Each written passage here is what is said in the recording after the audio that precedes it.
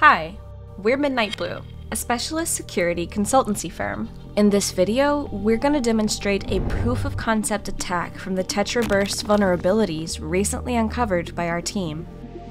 Terrestrial Trunked Radio, or TETRA, is a radio communication standard used globally by law enforcement, emergency services, military operators, private security, and harbor and airport personnel.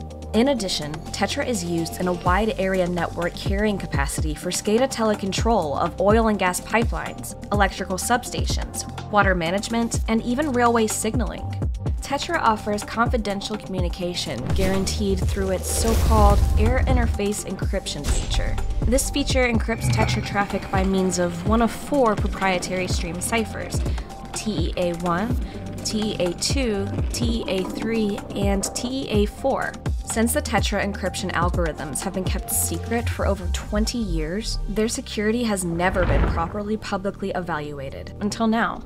Midnight Blue researchers have reverse engineered the algorithms and uncovered several vulnerabilities in TETRA, including a decryption oracle attack, which works regardless of the TEA cipher employed.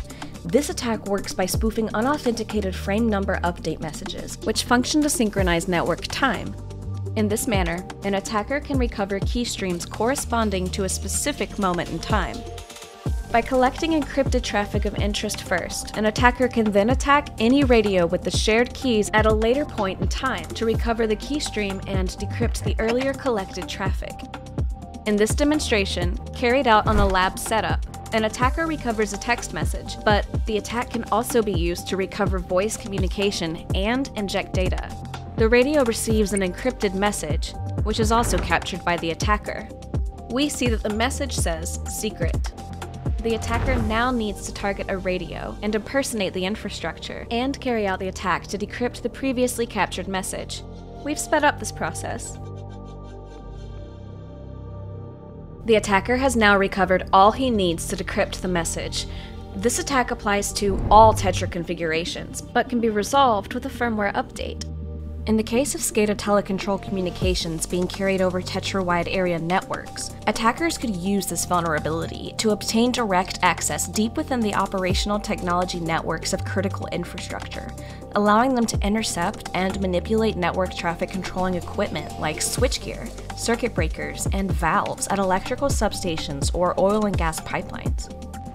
Due to the highly sensitive nature of the uncovered issues, Midnight Blue has spent more than 1.5 years in a carefully coordinated disclosure process with multiple government and industry stakeholders, guided by the Dutch government's National Cybersecurity Center.